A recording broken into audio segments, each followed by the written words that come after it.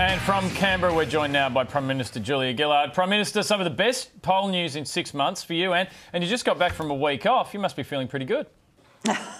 Well, I am back from leave and I'm raring to go. Lots of hard work in front of me, but a week off in tropical North Queensland does you a lot of good. Now, in the news today, power prices, they've been skyrocketing for years now. Why all of a sudden you guys jump up and down about it? You've, had the chance to for the last 4 years. Why now?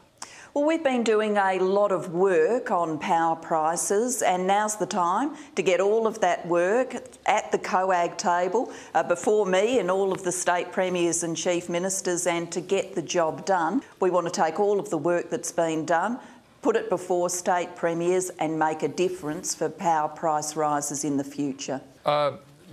Mrs. Prime Minister?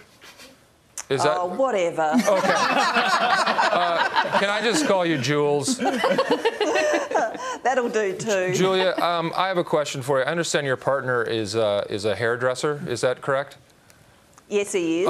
And I suffer from horrible split ends. Would you have any advice for me, or any way that I could? Because this hair is terrible. It's like horse hair, and I'm at my wit's end.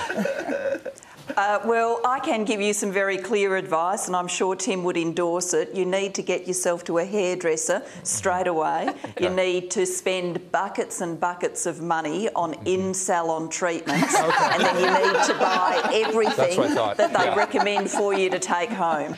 Now, Prime Minister, the other big news of this week is, of course, the Olympics. Everyone's got an opinion. How do you think we're going? I think people can be a little bit tough. I mean, our athletes are over there amongst the world's best, trying their guts out, doing everything that they possibly can. And I think we're really at the stage that we should just be cheering for them and right behind them, rather than starting to, criticise or question. Julia, it's Will again. I'm wondering, do you have an opinion on the power prices? Or, did someone already ask you about that? Oh, never mind.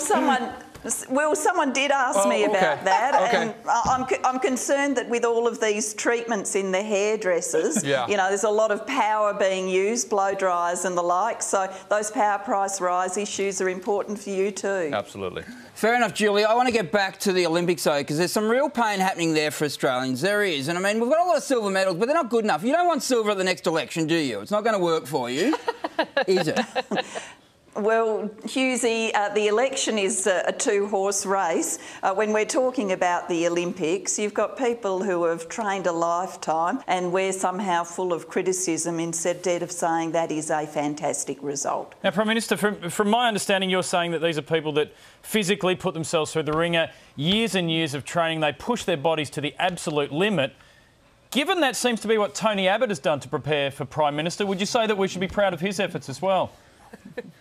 No, I think we should send him to the next Olympics. Prime Minister, thank you very much for your time. We appreciate it. We'll chat again soon. Thank you.